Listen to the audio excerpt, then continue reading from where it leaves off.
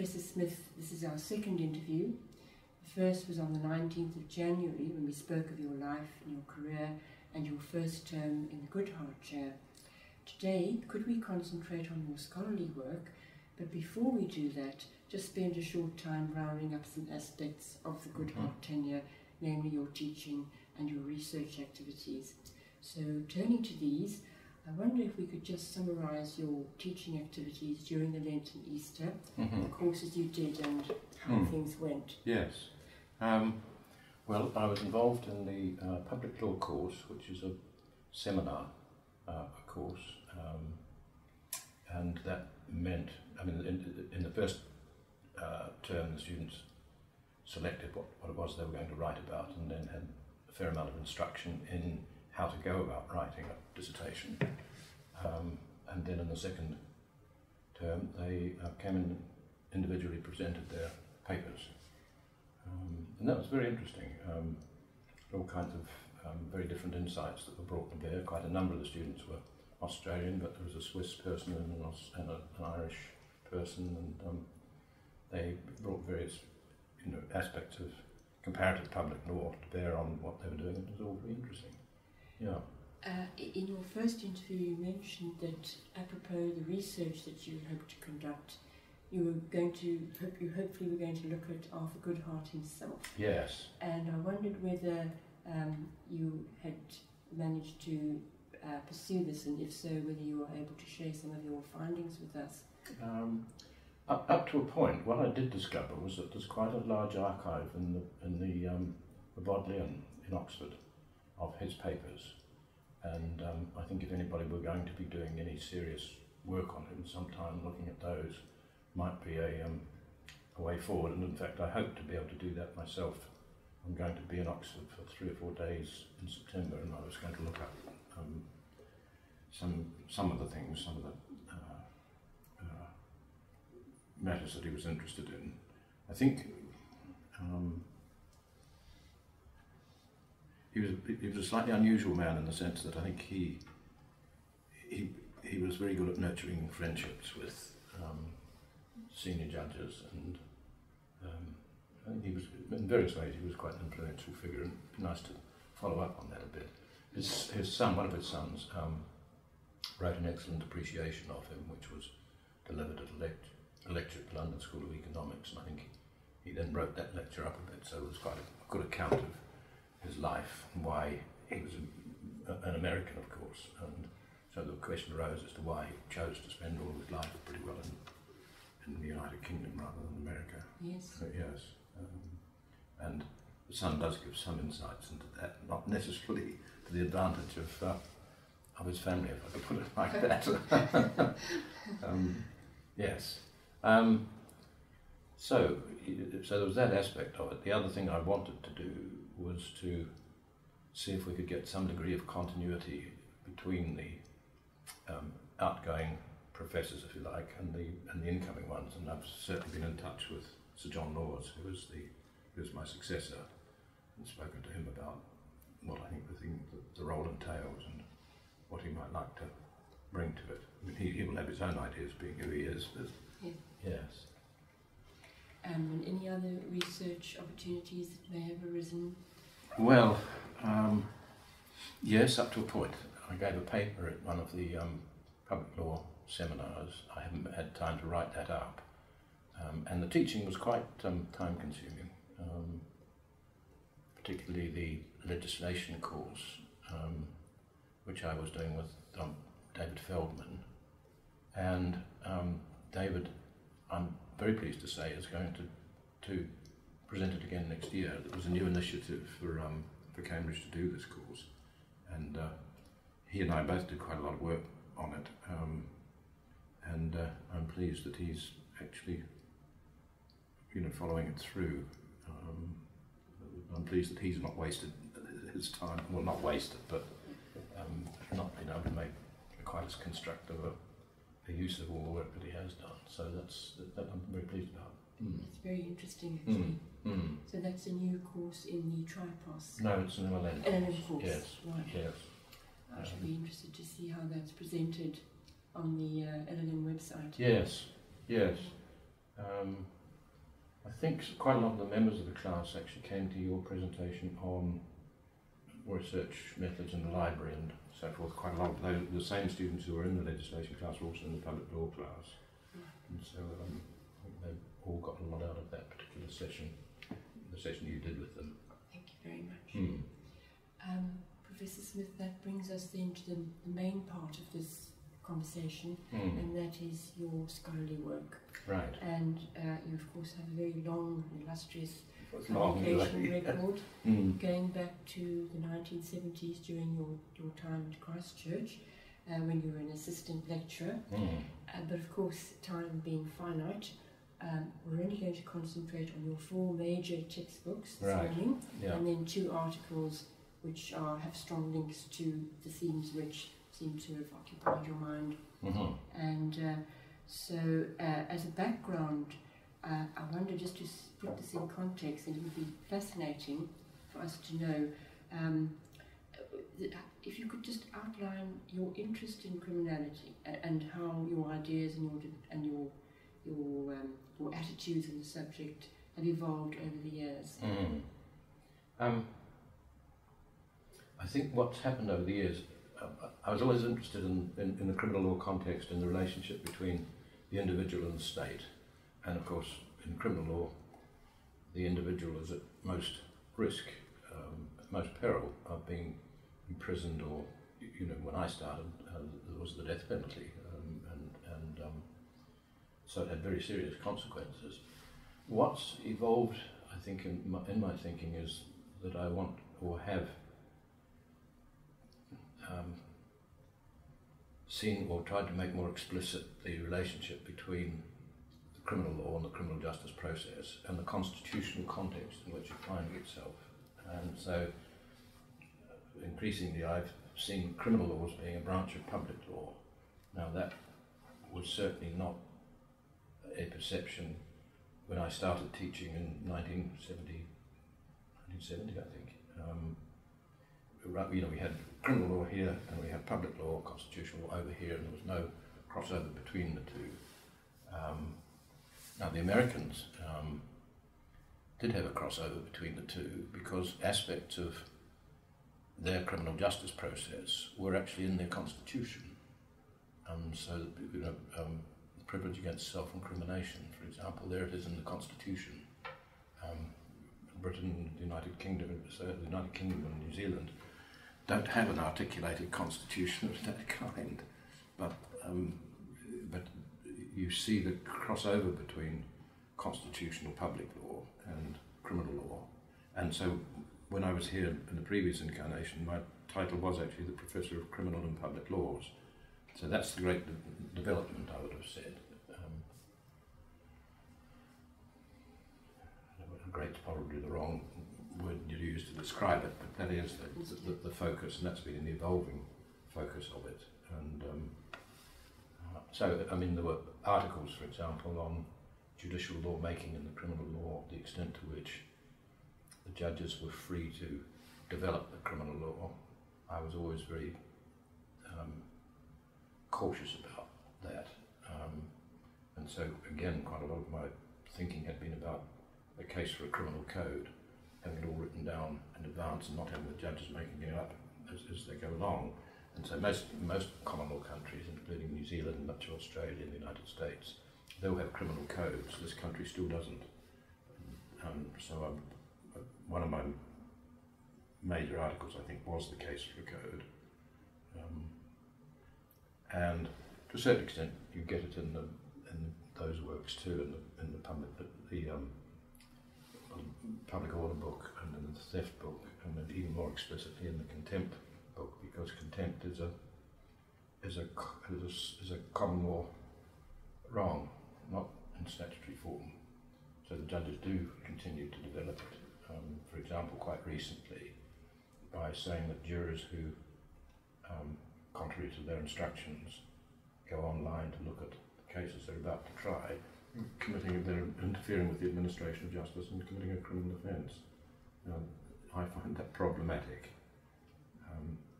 because it's not laid down in advance that that's something they're not supposed to do, other than in very general terms. And not long after the judges did that, Parliament enacted legislation, as it were, confirming that that's what they thought was an appropriate way of dealing with the problem that we have there. But I didn't like the fact that it's the judges who made the decision in the first place. Although, obviously, they're custodians of the justice process, I suppose, and when they see what they believe to be people interfering with it. And it's perfectly true to say that the notion of contempt involves interfering with the administration of justice, and if it crystallises out into a specific criminal offence, I suppose there's no great harm done, but I think constitutionally it's not the best way of dealing with it. That is very interesting indeed. Thank you. Which then brings us to your first major book, which is the Offences Against Public Order, including the Public Order Act. Yes. Published the year after you became professor at Reading in 1986.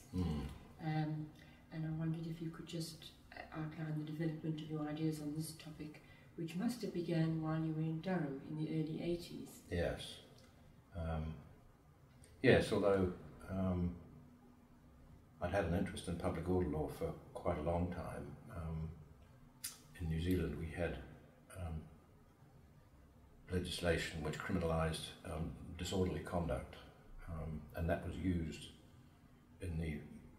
against the protesters in the Vietnam demonstrations in New Zealand in the late 60s, New Zealand having been a military participant in that war.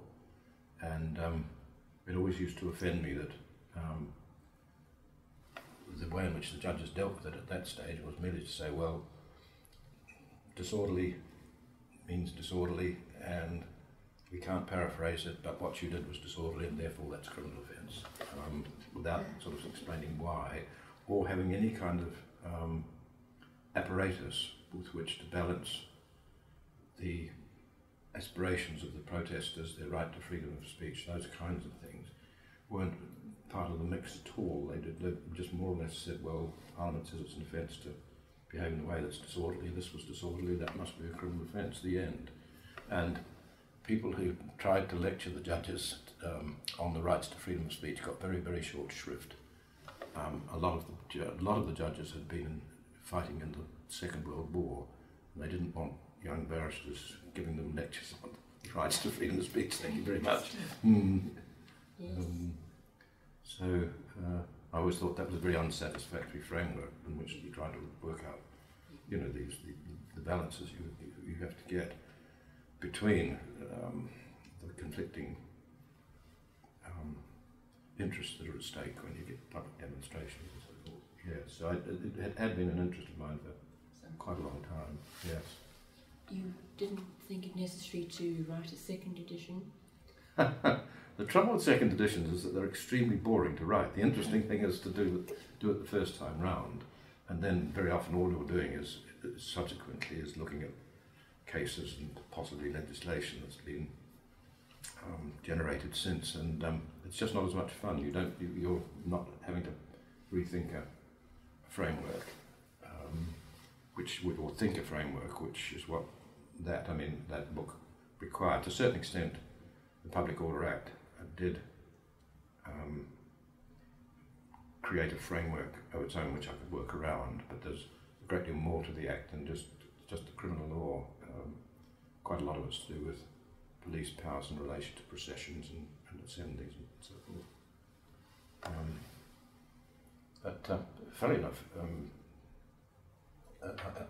I came to this country to work with Glanville Williams, and Glanville had been contracted to do by the publishers a 4-volume series of books. The first one was Criminal Law, the General Power, which he wrote in 1953-4, and then he did do a second edition of that. And then he was always going to write one on property offences, and one on public order, and one on offences against the person. That was his grand plan. And so when I first met him, he said, well, why don't you write a book with me, and which is how that one came to be generated, really. But perhaps sowed the seed in your mind for a book on public Yes, order. as well. That's right, because it was clear that he wasn't going to do it. He had got more and more preoccupied with the enactment of the criminal code. That was one of his great missions. And funny enough, I had correspondence just in the last week or so with Sir Richard Buxton, who had been at the Law Commission when Glanville was working on this. And he told me that Glanville actually had written a whole code, and Richard had a copy of it, but he's lost it.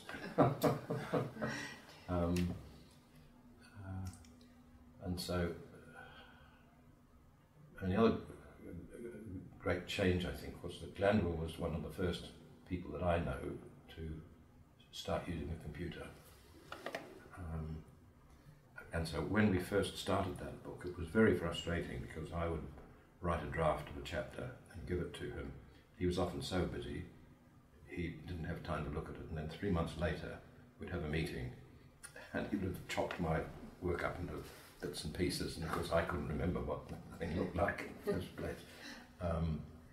So that, having computers made that a great deal easier subsequently. Yes.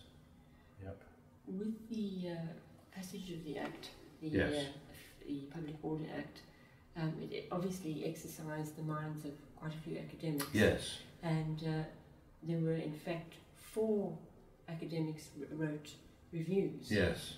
There were 4 books actually. 4 books, that came out. right, Books yes. by, just for the benefit of the listeners, Card, Marston, yourself, and Thornton. And 2 of the reviewers actually lumped these books together in one review. Yes. And Bonner and Edwards, considering all 4, considered that yours was the best. And Bonner was particularly praising. He said it was a tour de force and that it will be a Bible. And I thought, this must have been incredibly gratifying at that point of your career. Yes. Yes. Actually, Sir David Williams wrote a review of it too in the Cambridge Law Journal, which was a very kind review. Of course, that was very much his field. And Peter Thornton is now the nation's chief coroner. I see. But he was quite active in the National Council for Civil Liberties, and he wrote from that perspective. I know him reasonably well too. Picked up that review by David Williams. In the previous interview, you mentioned was it Thornton, who's become chief coroner. Yes. You collaborated with P.A.J. Waddington, Yep. who'd been an ex-policeman. Tank is his name, Tank Waddington. He was 6'6". Do you think this could have given you a bit of an edge? Oh yes. Having had that? Yes. He was not only was he an ex-policeman, but his work was on sociology of policing, and he was very interested in the control of demonstrations. His other, where he had a major influence, was on police use of firearms. He was the first person in this country to say we should have specially trained firearms squads and specially trained officers to control them, because what tended to happen is when we had a firearms incident, the people who were being trained as experts were often constables, sergeants and so forth. Then they would go to an incident, and a much more senior policeman would turn up and start telling them what to do. Well, they didn't know what to do. The people who knew what to do were the sergeants and the constables, and so he said, we really need to coordinate that sort of training, and that's what they ultimately did.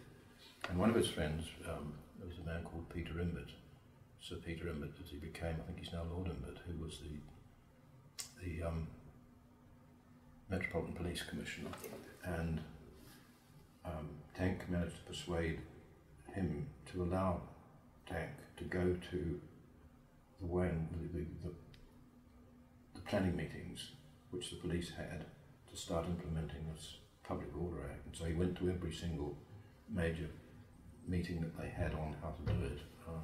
And I think he was giving a certain amount of advice too as to how the policing role should be coordinated. And yes, it was very, very useful to be able to talk to them what the police fears were. Actually, some of the most frightening things the police had to coordinate were things like New Year's Eve in Trafalgar Square. Absolutely terrifying for the police, because crowds can be extremely dangerous entities, and of course people are just having fun and probably a certain amount of alcohol around the place, and they were terrified that one of these days something was going to go very badly wrong. Yes. Yeah, that when Hillsborough and things like that, you see how dangerous crowds can be. Yes. So yes, it was extremely useful to be able to talk to them about how all of this was going to work and how it ultimately did work. Which brings us into a few specific points, and on page 10 in this book, the Offences Against the Public Order, on the right to demonstrate, the common law doesn't protect rights, but the Act, of course, protected public order. That was the case when your book appeared. Do you think that the Convention and the Human Rights Act have perhaps levelled the playing field with regard to free speech? Yes, I do. And I think it's given the judges, the courts, a framework within which they can have a look at the various interests. Just as I was talking about earlier when I said in New Zealand we didn't have any kind of framework to enable this analysis to take place. Yes, these days you do. And it's quite clear that the right to freedom of expression, the right to assembly are both guaranteed. Of course, they're still not absolute, but at least these days you get a sense, that the judges are much more alive to the civil liberties implications of stopping people from saying what they want to say. Yes, much more. And you get people like Stephen Sedley, Lord Justice Sedley, saying, freedom to speak only inoffensively is not really freedom of speech at all. To be allowed to say things that other people don't like very much. Yes. They don't always get it right, but yes. Do you think, Professor Smith, that with Brexit there could be further modifications? I don't know. I don't know to what extent. The European Convention, of course, has got nothing to do with Brexit or the European. So, as far as I'm aware, that will continue to have a major influence on the way in which matters are litigated in this country. So it shouldn't make any real difference. No. Yeah. No. Another point on page 15. As things stood in 1987, you could act lawfully, but still be arrested for not stopping if the audience takes to violence or threatens to. Yes. Duncan and Jones in 1936. That's right. And the Act didn't change that. One could see this as perhaps a license to opposing groups to stifle free speech. Yes. And you actually say it gives the police an enormous amount of discretion. Yes. Do you think the situation has changed since your book? With the Human Rights Act? Ever so slightly, perhaps. I think that the police are aware that if they do force people to desist from speaking, that does confer what's known as a heckler's veto on the other protesters. So I think the police will do as much as they can to allow the conflicting views to be aired. But there have been occasions where, the police have no power to stop people as such from demonstrating. There's no license to, hold a demonstration as there is in Hong Kong or Singapore or quite a lot of these other places.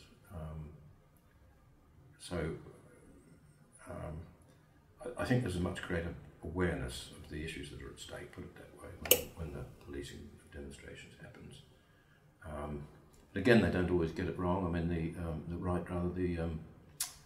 The protests in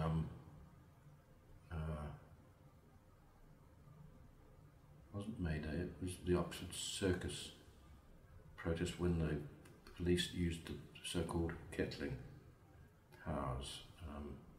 Just sort of holding absolutely everybody in place and then releasing them only bit by bit. Well, that was held to be in breach of the European Convention, what they were doing on that particular occasion. So no, they don't always get it right. As I say, I think often they're frightened or terribly worried that people are going to get killed in these demonstrations. And what happened on that occasion was that the demonstration was advertised by Twitter and so forth, and it was suggested that people should converge on Oxford Circus from 4 different directions. And so the police were having control a demonstration that was coming to what was going to be, a focal point, and doing a huge number stuck in Oxford Circus with those kind of forces coming at it. Yes. It was something I think they found pretty terrifying. So that's what they did. They threw a cordon around Oxford Circus. Anybody who was in it, they just kept them there and let them disperse bit by bit. It took about 8 hours to disperse. And that was the article that you wrote in 2008. So revisiting this some 21 years later, it seemed to me that article, in a way, to some extent, represented a distillation of your observations, if you like, of the application of that act over that period. Right. Yes, that's probably right. Mm.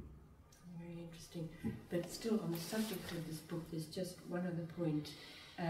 You said on page 20 that there's a danger that the law will generate oppressive policing, and that was in regard to the change to the Act, which allowed the police to operate on perceptions, rather than hard facts. For example, they could impose in advance conditions on marches. Yes. To prevent serious disruption to the life of the community. Yes. Do you think that your prediction has manifested itself? No, I don't think so. I think that they don't do that.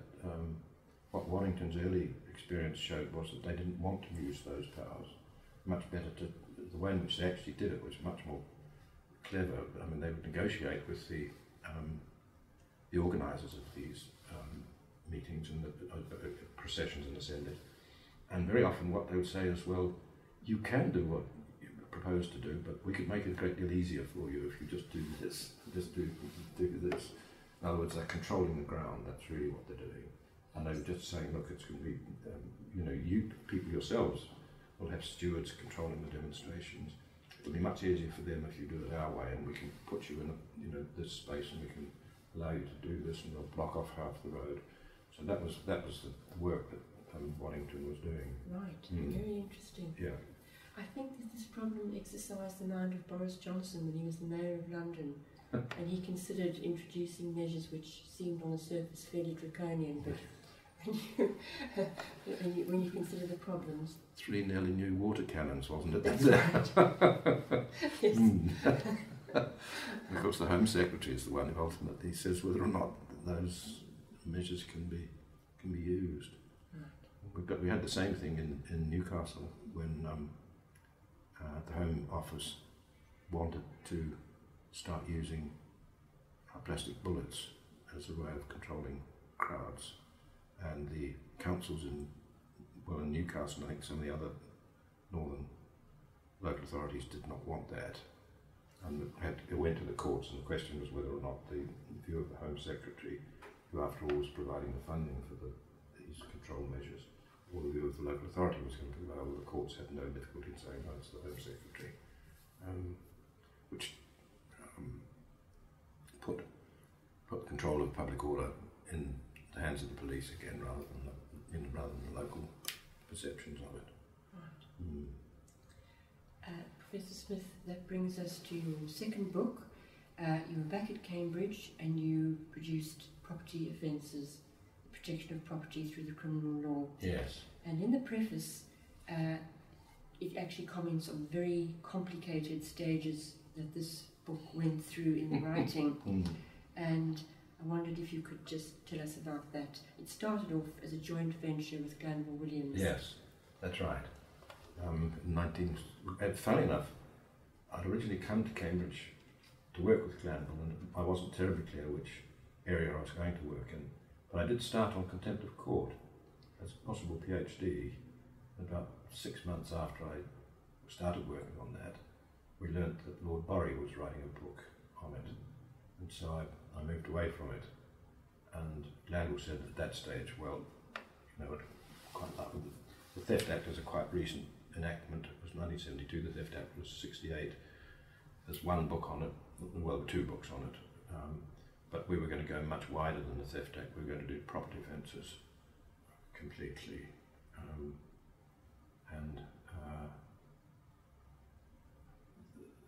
So that gave us quite a lot of scope to write a different sort of book. And for a while Glanville was involved in it, but then ultimately, again, his preoccupation with the code and his work with the Law Commission and so forth, he was very explicit about it. He said that has to be my highest priority.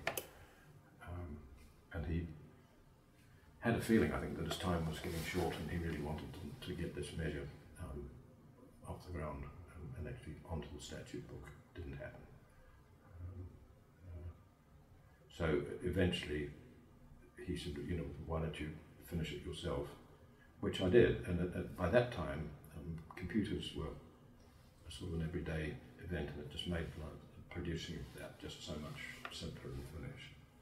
Nevertheless, did you find it quite difficult to maintain your momentum, given that it spanned such a considerable period? No, it would keep being put away and then got out again, and yes.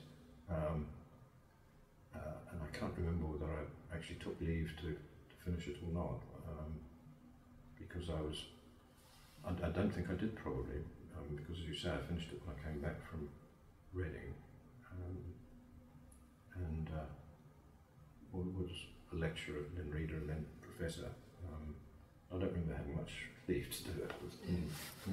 You mentioned in the preface, on the topic of the book's long gestation, you cite Hayek on this, the rapidly decreasing returns. Yes.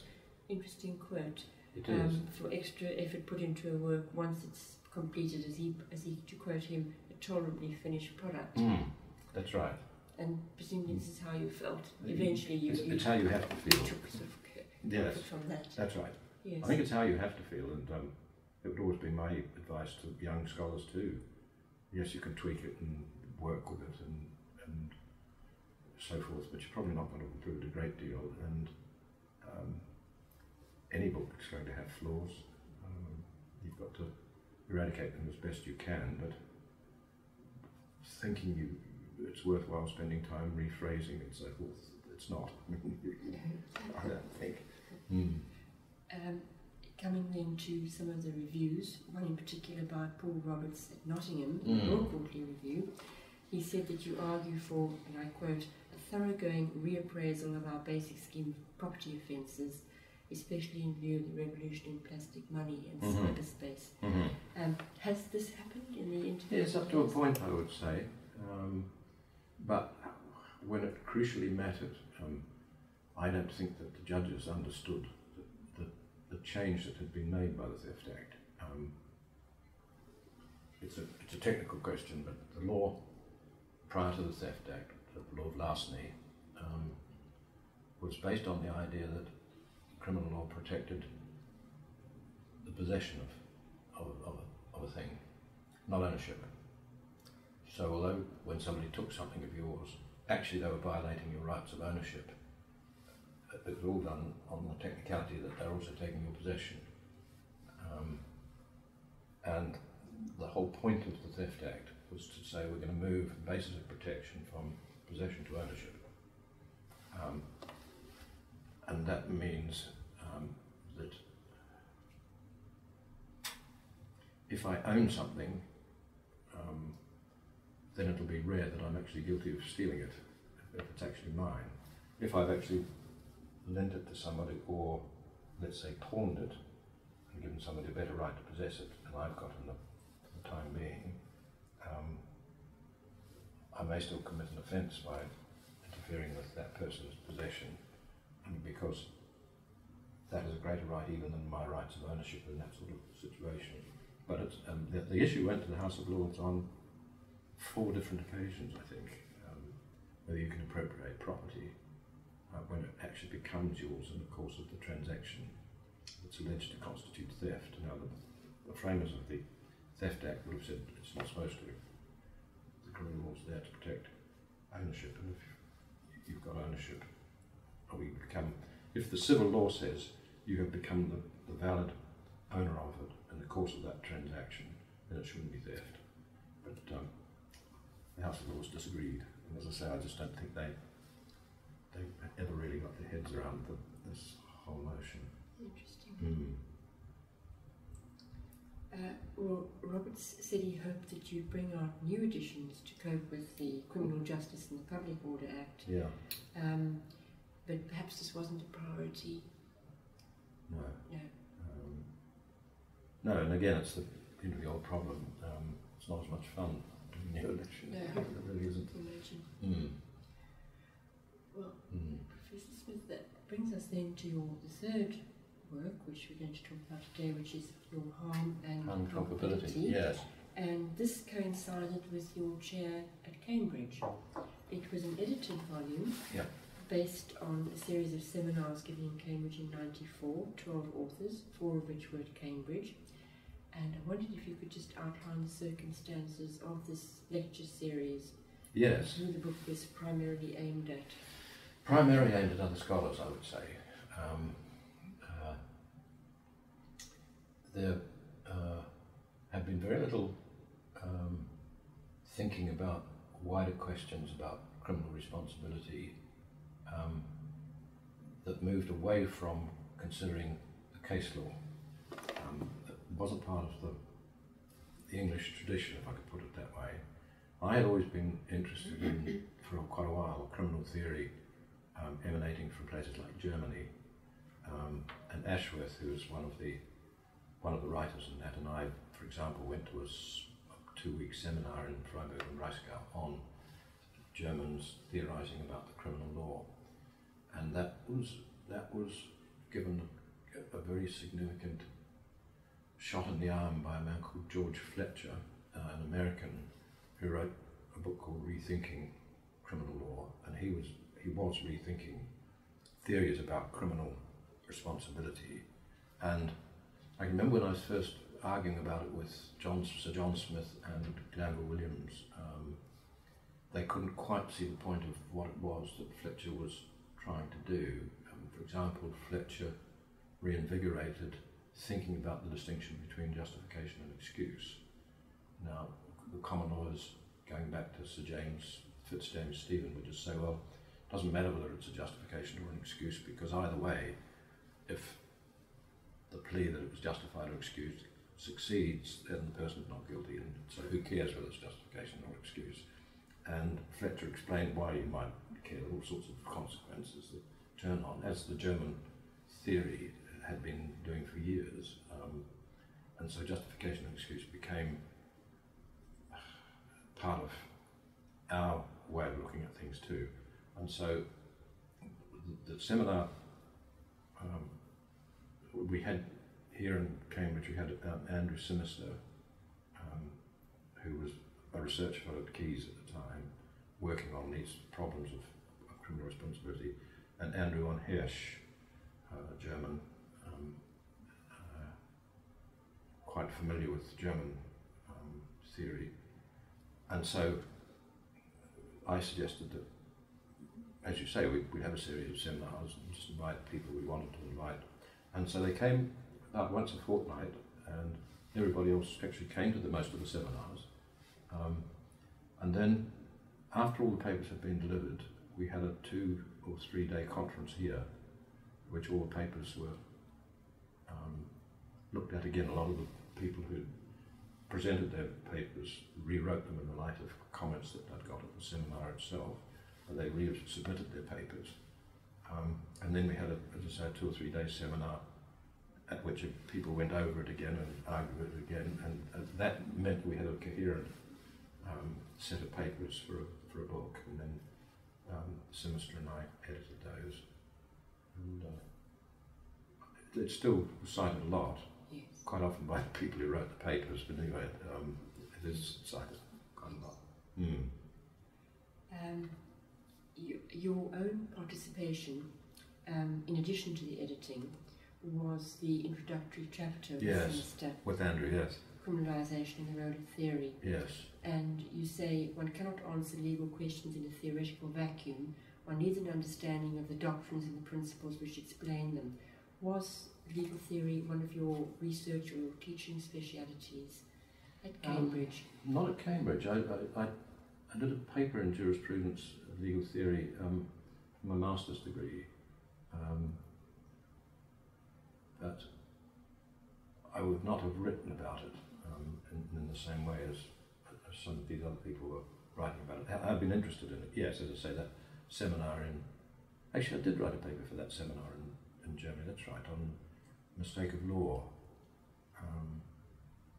which is quite a widely cited paper. And that's probably the closest I've got to spending a good amount of time on pure criminal law theory, if you like. Yeah. There's an intriguing sentence, the last sentence on page 3, and I quote, "To generate legal theory that's not grounded in the system we have is to generate theory about someone else's legal system." And I wondered whether common law lawyers thinking about EU law would be an example of this. I think so. But as I say, I was particularly influenced, and I think Ashworth and von Hirsch by the German legal system rather than an EU system. Other people, I think John Spencer, for example, are very interested in French way of looking at things. But again, you know, both of these countries have got criminal codes. In France's case, a Napoleonic code, yes. And we never quite got around to it. It's just a very un-English way of looking at things. So, do you think, Professor Smith, that in light of Brexit there will be some changes?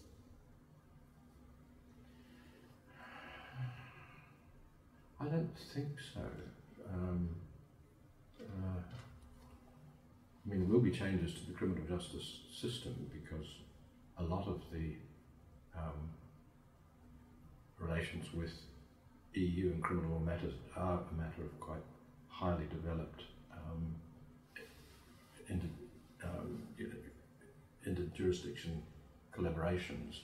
In fact, I chaired a seminar in London about 6 weeks ago before the vote, and it was attended by a lot of the civil servants from the Home Office and the various agencies that do a lot of the nuts and bolts criminal detection and so forth.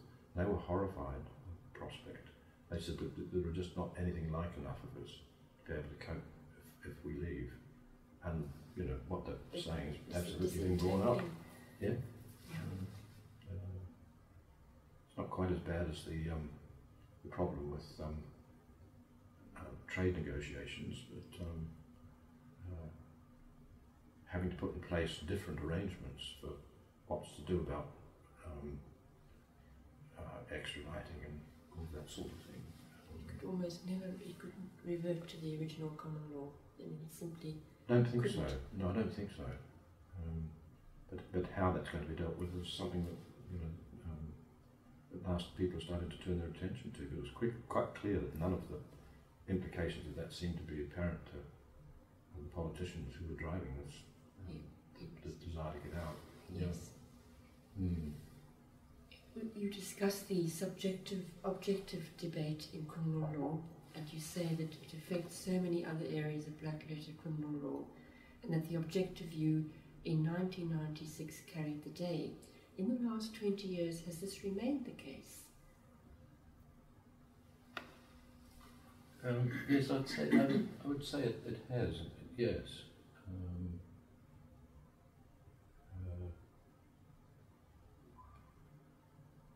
We switch between, or have switched between, a subjective view of accountability. That was the predominant academic way of looking at things, particularly Glanville Williams and John Smith, to a lesser extent Herbert Hart. The courts have been less willing to comply with that, although it's fair to say that the leading case pro objectivity was a case called Caldwell, decided in 1982, and that was actually reversed by the House of Lords eventually. So to that extent, I think possibly the courts did ultimately listen. That was Lord Bingham who took the charge in a case called L, I think, but just a single letter. But he said it has been subject to so much criticism. It works on fairness. When judges are confronted with having to treat people who weren't aware of what their conduct was likely to lead to, and they just don't like having to do it, we might as well just say it's wrong. Yes, so that would be certainly one very important. I can actually, no, it's a case called G, that's right, G, I'm certain it is. So G. Just G. It's just a single letter, it's a young person, I think. Mm-hmm. So it was a young person, I think about 14, and he clearly, he or she didn't understand the implications of what they were doing, and Calder would have said, too bad, you've got to convict them anyway, and Bingham said, well, no, just can't do that. So, yes. It's a veritable thicket. Yes, it is. In a review by Barbara Hudson, who at the time was a sociologist at Northumbria and now a professor at Central Lancashire, she said that these essays could be seen, I quote, as part of a trend to replace the case law tradition with a clearer enunciation of principles and their applicability.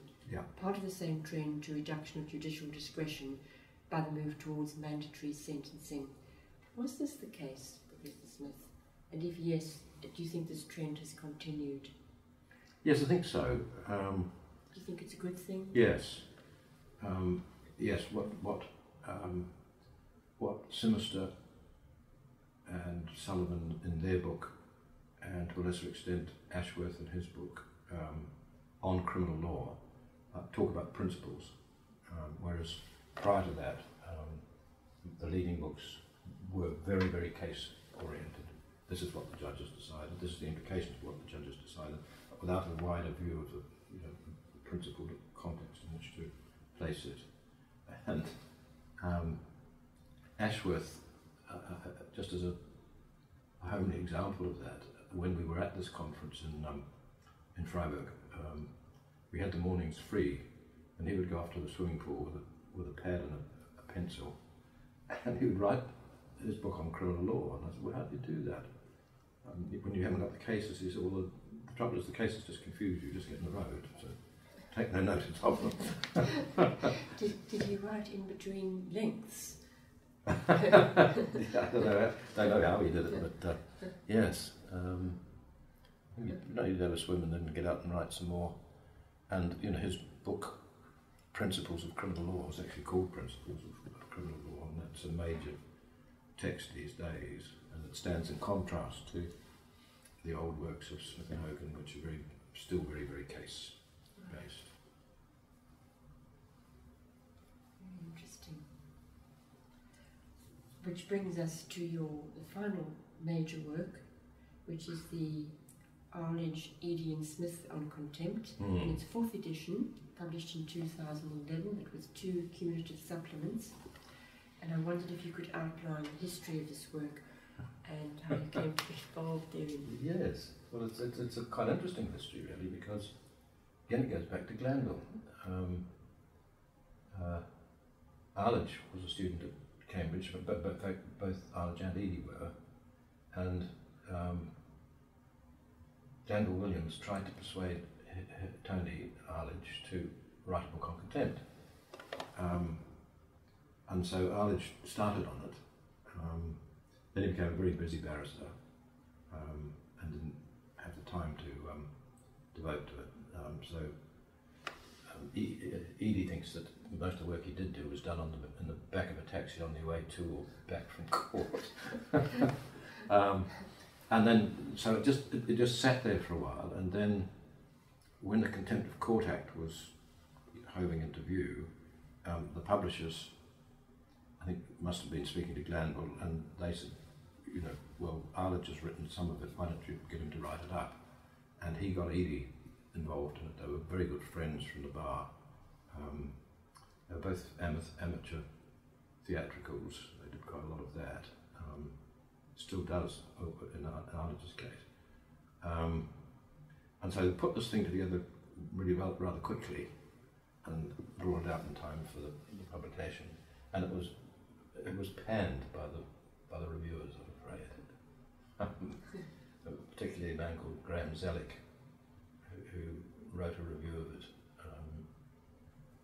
saying, don't these people realise that academics have actually written quite a lot about this because there was no reference to academic work. And so when they came to write a second edition, they were casting around for an academic, and they asked John Spencer if he would like to do it. And John and David Eadie had sat together on a committee on privacy, so they knew one another, and that's why. But Spencer said he didn't have time, but he said I might like to be involved, and I think he knew I had an old interest in content. So I said I would, and so that's how I got involved in it, and it's been a very fruitful exercise, really. Edie and I just wrote it together. Arledge didn't contribute at all to the second edition. He came to Cambridge for one afternoon, that was it really, and he decided that the decision of the House of Lords in the Sunday Times case was per incuriam. Well, the House of Lords can't make a decision per incuriam, so he didn't tell him that. But then Edie and I wrote it together, more or less word for word. He would come over to Cambridge, he lives in Kent, so he'd leave Kent at about 5:30 in the morning, get over here, and we'd work a weekend on it, weekend after weekend really. And we would do it line by line, and then we would do it over the phone and so forth. And it was quite a major piece of work actually. And there were 3 editions in rapid succession. Yes, but it's very changing, and we're nearly, I mean, I've got 2 chapters of a new edition to be working on right now, and again, it's not fun writing. We've got other people working with us on it this time. The publishers made a very bad job of the last edition, so bad. Edie said he really didn't want to do it anymore. We cajoled him into doing it. He's no longer on the bench. He was a High Court judge while we were doing all this. It was a very fruitful collaboration between a practicing barrister, then judge, and an academic. And I told him things he didn't know, and he, of course, knew quite a lot that I didn't. And you know, the practicalities of how cases are likely to be handled in court and why they're likely to be handled in court in a certain way. I think Professor Gareth Jones had a similar relationship with he did. Lord Robert Goff. Goff, that's right. Yes. Yeah. That's a very to come up for weekends. Yes. As well. Very fruitful partnership. Yes. Very interesting. Yeah. Very interesting to hear the background to that, actually. Yes. Well, it's curious that there was Glanville behind that one as well, really. Yes. But it's a fascinating subject because it's such a mixture of common law and practice and procedure and some theory. And so topical. Yes. Fascinating, Yep. actually. Absolutely fascinating. So I've greatly enjoyed looking at some of your work. Thank you. And I just based a few questions around the preface in the 4th edition, where on page 5 mention is made of the trust between judge and jury. Yes. And jurors mustn't know anything about prejudicial information not admitted at the trial. Yes. What do you think is the solution to that, Professor Smith? I mean, well, I think the courts have in the last 5 years, with the assistance of Parliament, more or less solved it, we think. What was very unclear 5 years ago was what the judges ought to say to juries in their directions to them about the fact that there was prejudicial material available. And a lot of judges took the view that it was least said, soonest mended, best not to tell the jury anything about it.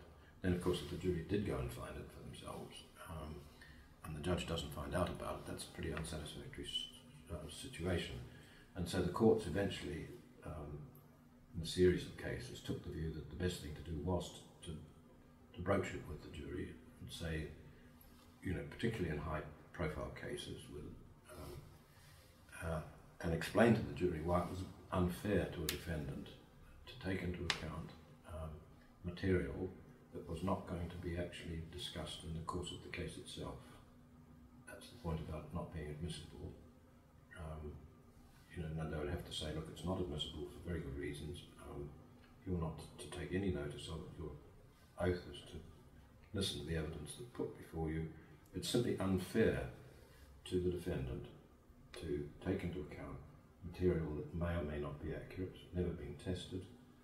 You can't try him on the basis of that. You can only try on the basis of the evidence. And my judge friends say, once you explain that to the jury, they will do what they have sworn to do. We're reasonably confident that they'll do that. And the European Court, and there have been a number of cases that have gone to the European Court of Human Rights now, and the stance that they take is, well, you have to look at the composition of the court, and the court is the judge and the jury, and if the jury are directed properly not to take into account material that's not before them, unless you've got evidence to show that they have done that they have taken it into account, you have to proceed on the basis that they haven't.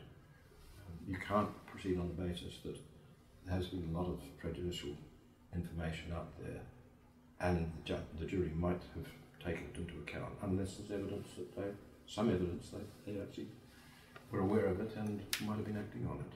Yeah. I think you cite the case of Ali in that regard. Yes, that would be right. Yes.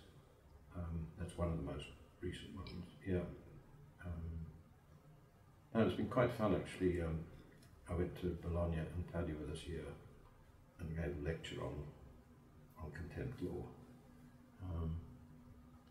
They have no such institution at all.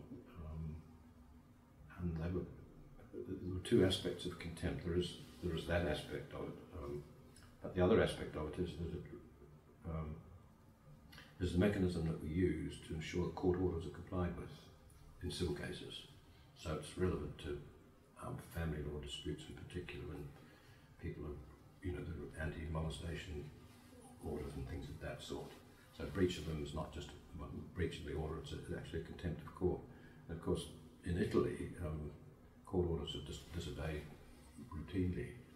And they said, well, what do you do? And then we said, we put people in prison.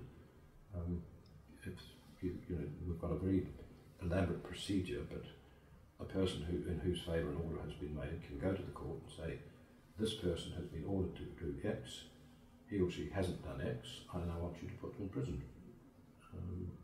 And the courts will. They do it a lot every day. You can see it on the net these days, because until relatively recently, a lot of these, particularly in family law cases, were not held in public. And the current Chief Justice said he was very uncomfortable about that. He wanted it to wanted litigants to alert the press, or the courts to alert the press, that an imprisonable contempt might have been committed. And so the press is now more or less free to go along and see what's happening. And how do the courts in this country deal with tweeting during a hearing? That's okay. There are rules about it now. I think they've said. I think the situation is that if a judge wants to tell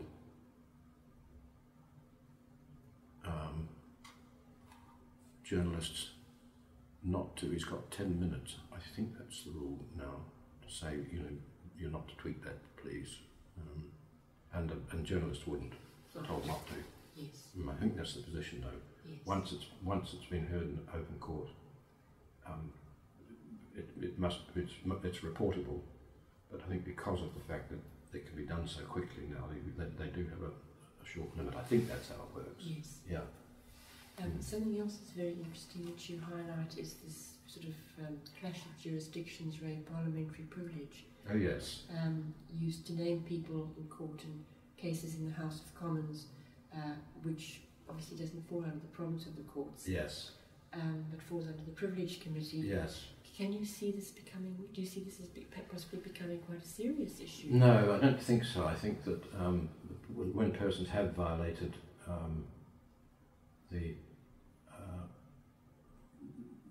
course, by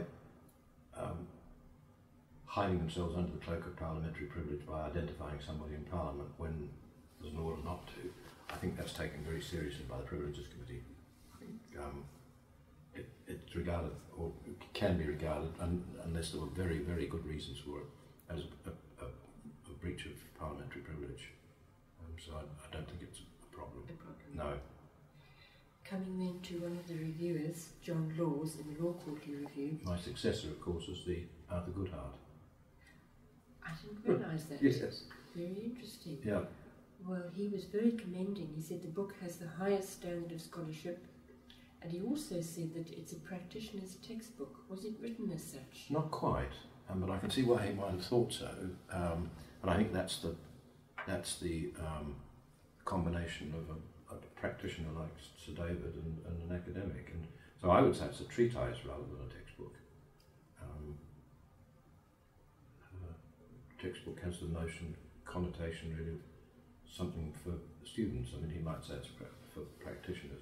I might say that he was in practice the Treasury devil, as they're called, and he had done quite a lot of work on contempt and had written a very good article on contempt. So it was something he himself had an interest in, a real interest. Yes.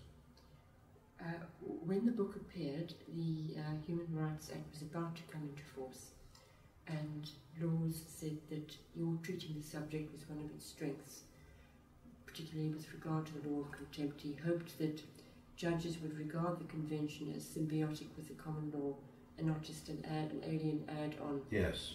Do you think that this wish has been fulfilled? Yes, yeah, absolutely. They take it into account on a routine basis. Okay. Yep, and Brexit will make no difference to that. Right. The convention is completely different. Comes from Strasbourg. That's where the court is. We became members of that in the 1950s. First president was a member of the faculty here, Lord McNair. Was the first president of the European Court. Right. Human rights. Very interesting. Yeah. Well, but that was a long time ago, as I say. And Yes. it was really, you know, it came out of the ashes of the Second World War. Yes. It really did. It brings us to your supplement. There have been two supplements to this work. Yes. And the second, they were produced obviously as a result of reforms to the legislation following the Law Commission reports. Yes. And this summarises in the extended preface. Yes. You mentioned in the second supplement that apropos televised court proceedings, there had been some cases in New Zealand where the experience hadn't been that good. Yes. Could you say how this might affect the discussion in this country?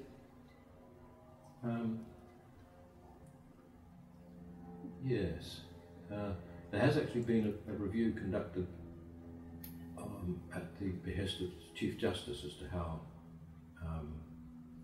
the televising the proceedings in New Zealand was working.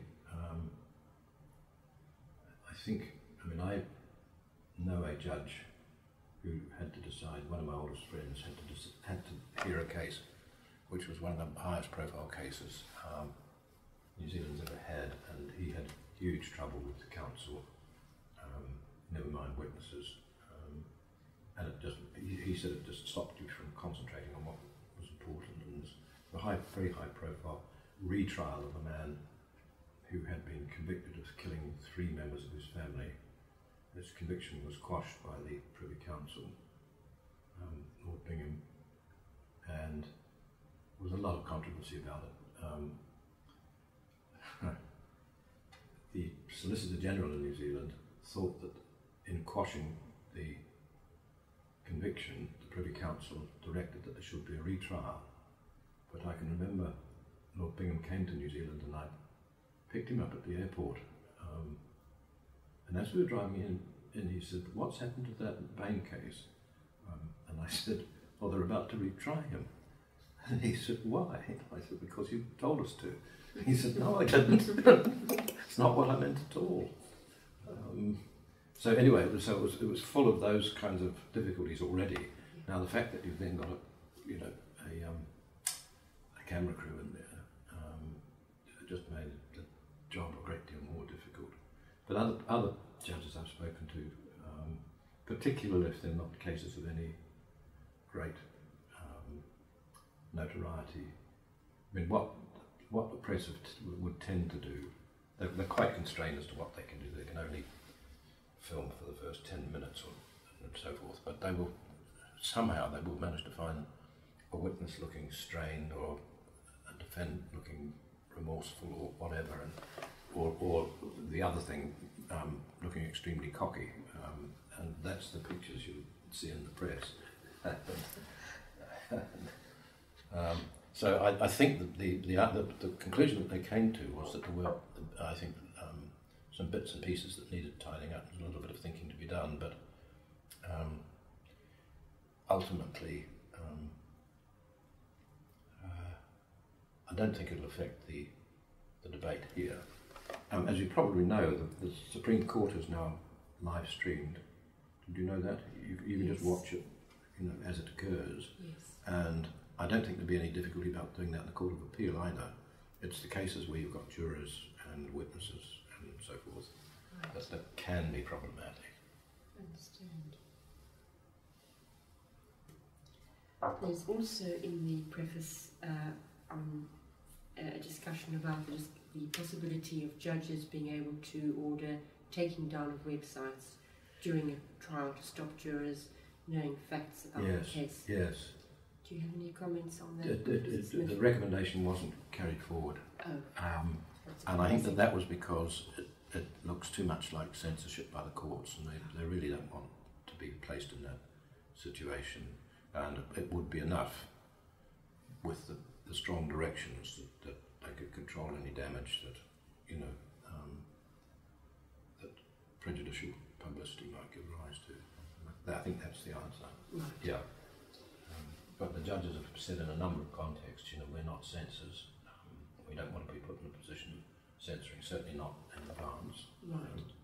One could also not imagine such a situation in the United States, where there's more emphasis on the Constitution, constitutional rights. Yes, there was something in a question you asked, where the Americans do allow a great deal of highly prejudicial information, but of course the penalty they pay for that is having a very, very complicated jury selection system. It can take weeks to impanel a jury because counsel are allowed to ask jurors questions about their approach to this particular trial, about their approach to the death penalty, all those kind of, books are written about how you go about impaneling a jury, and I think that's a route that we're just not at all happy about even thinking about going down. Really, Yes. Professor Smith, on the question of journalistic freedom of expression and the protection of journalistic sources, page 8, actually page 13, says that barristers have a freedom of expression even in cases in which they are instructed to act. Yes, yes. There's been a bit of a change there. The older rule was that barristers would not comment at all on cases in which they've been instructed.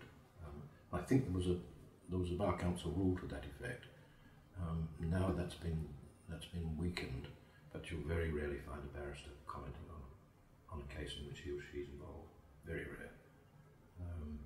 Solicitors will do it rather more routinely. Yes. But not members of the bar. I was trying to think of cases in which that might have been done under the new dispensation. I can't think of any, really. Right. Yeah. In the summing up in the preface, you say that the most outstanding problems requiring attention of Parliament in relation to public funding available to all those who are alleged to be in contempt. Yes. And I think that has been addressed to a certain extent.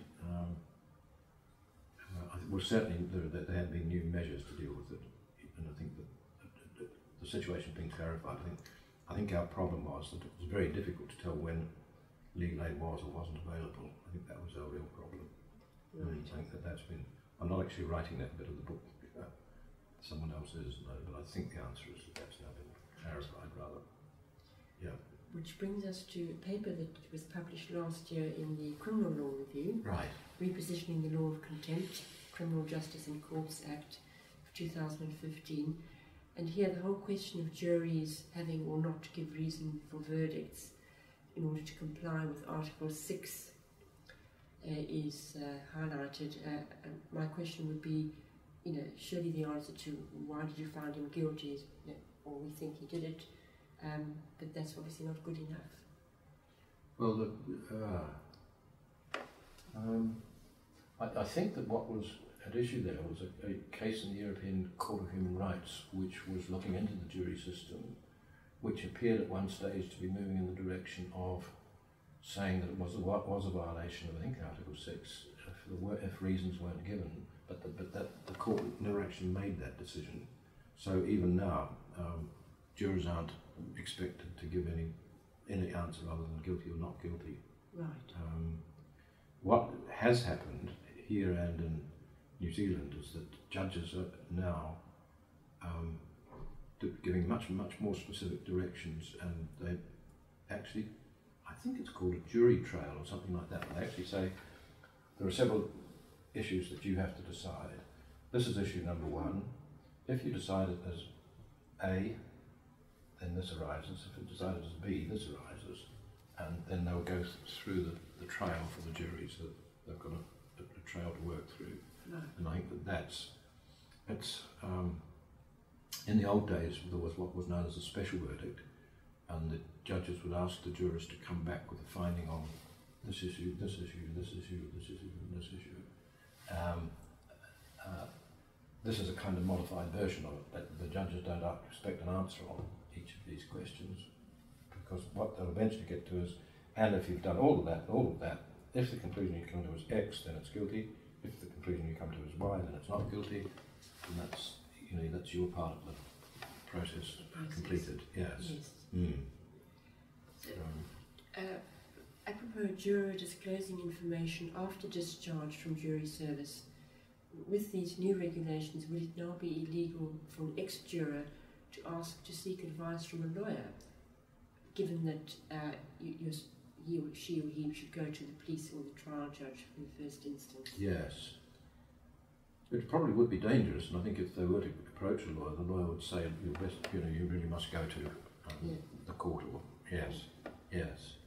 But it could easily be done with the best of intentions, I would have thought.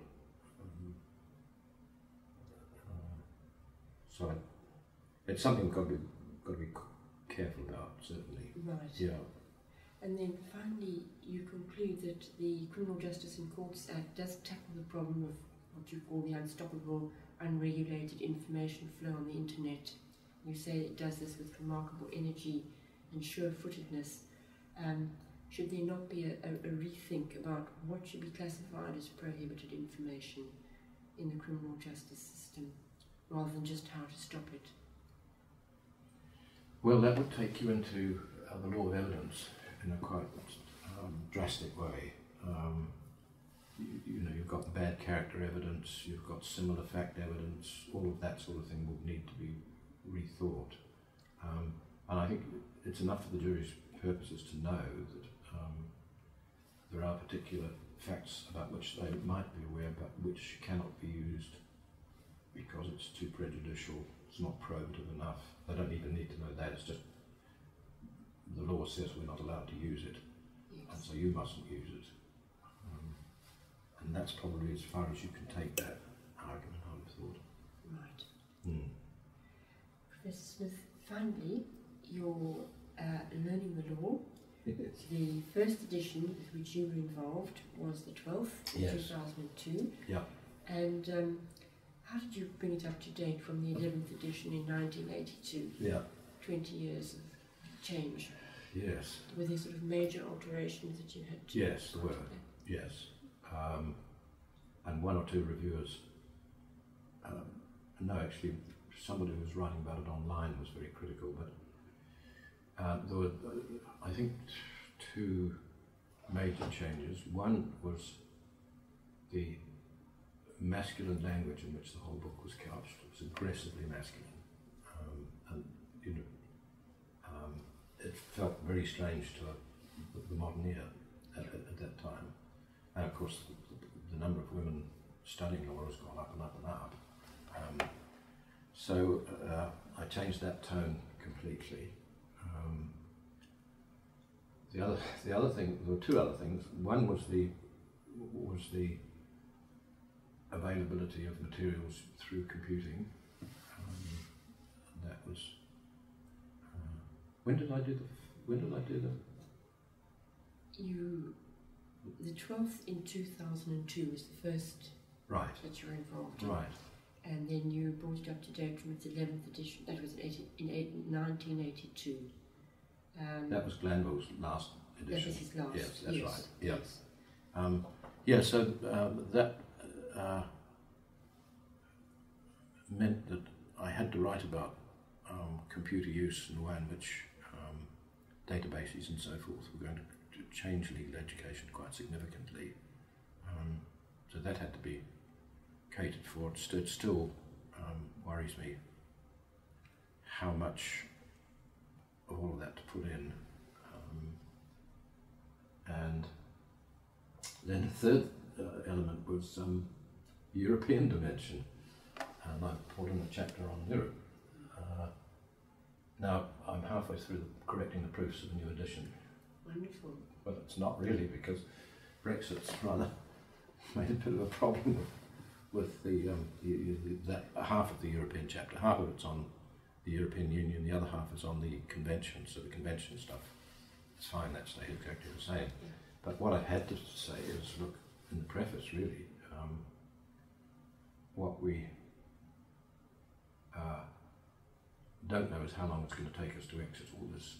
Even after we've exited, it may well be that you're going to need to know something about this because of the impact that it's had on the common law, and it has.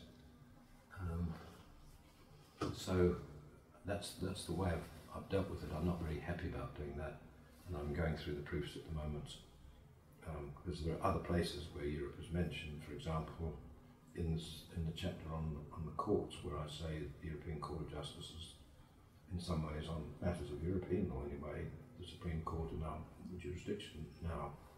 And I need to put in, well, until Brexit takes place, yes. That will be the case. Yes. But because of the availability of legal materials, there's a very interesting case, a privacy case, held in the Supreme Court, where the man wanted to publish a book about his own life, including the fact that he'd been abused as a small child, very, very badly abused.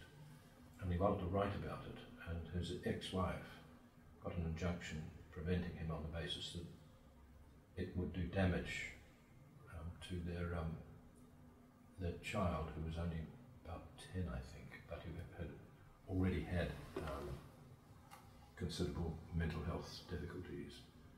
And the Court of Appeal found in favour of the wife, the ex-wife, and so he was not allowed to publish, and the Supreme Court said yes, he can publish, taking into account Article 10 of the European Convention and so on and so forth.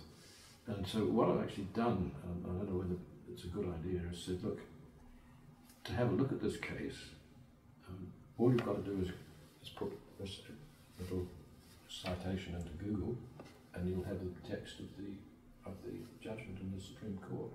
Why don't you have a look at it and see if that sort of thing interests you? And so I'm putting that in the preface. Very interesting. Yeah. I'm slightly worried about it because the language that even Lady Hale, Brenda Hale, uses, which she's taken from the book, is very graphic. But I thought, well, these kids are going to encounter this. The reason I've done it is that in the chapter on ratio de sidendi, Glanville had used a very old case, Wilkinson and Downton, and it was a case in which a man told a woman that her husband had been seriously injured, and as a result of that she suffered nervous shock, and the case went in her favour. She won damages for nervous shock as a result of being told by this prankster that her husband had been hurt. Now the Supreme Court actually relies on that decision in the case that I've just been mentioning, Wilkinson and Downton. So it sort of brings it up to date in a way. It shows that when they're looking at how you find the ratio decidendi of a case, seeing how it works through into later cases. Here's another example of it. Is this case pending, Professor Squire? No, the Supreme Court has held in favour of the father. Right. Yep, and allowed him to publish it. I think it has now been published. Right. Yep. And it's fair to say that although the parties were at loggerheads about it, they seem to have been reconciled about it, in the sense that the mother was not claiming that he was doing it deliberately to hurt the boy, just that she was worried that he was suffering from all kinds of mental difficulties, and she was worried that it would exacerbate them. Helped, I think, by the fact that she was American and she had gone back to America with the boy, so that he might not have necessarily seen the look. But you have to look at the graphic language that's used in it to see just why she would have been worried. So there's an example of the European Convention kicking in. Well, Professor Smith, all that remains is for me to thank you very much indeed for yet another truly fascinating account. Thank you. I'm really looking forward to adding this to our archive. It's going to be very valuable and greatly appreciated by your many friends and colleagues here in the law faculty and indeed worldwide. Thank you very, very much. Thank you, yes. Well, thank you for all the work you put into it, obviously you have. Well, honestly, it's been such a pleasure. I've so enjoyed talking to you and looking at some of the issues which you've grappled over all these years. Quite a long time, yes. Truly fascinating. Well, thank you. Really, truly. Yeah. Thank you. Thank you. I once in the 80s drove into Cape Town and encountered a march, a protest march from the townships, and it was the most awful experience to be in the car and know if anything went wrong, the police wouldn't know how best to handle it. Well, I actually gave some advice to the Irish when they were doing a review of the law governing, the marching and the parades in Northern Ireland. There's quite a major report on it, the North Report, and they set up something called a parade commission, which now regulates the holding of those marches, and you don't hear anything like as much as you used to. You used to go marching into one another's territories and always finished up in jolly great riots. It happened every year. Interesting. Yeah. But apparently there are about 2,000 marches a year, and they were just provocative.